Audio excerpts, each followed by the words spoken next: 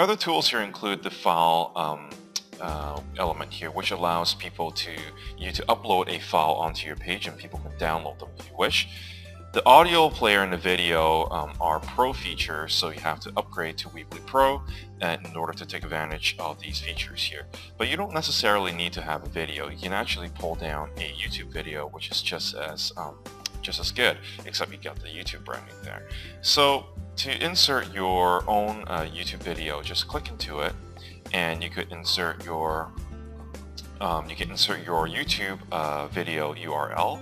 And I already have one handy here, so I'm just going to paste it in, and you can configure the size of the video, and you can move it left or right or in the middle, and so that's how easy it is to embed a video. And as usual, you can drag the video or any of the elements up and down, sideways, and it's pretty easy to use.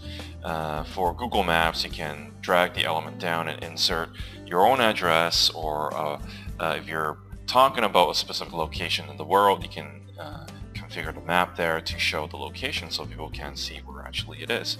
You can embed documents or insert flash files.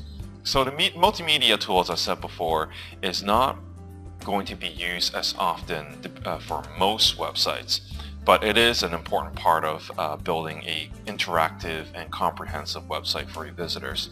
So it's definitely handy, and I encourage you to drag and drop some of these elements and play around with them. And as just demonstrated to you, it's very easy to use, which is a beautiful thing from Weebly.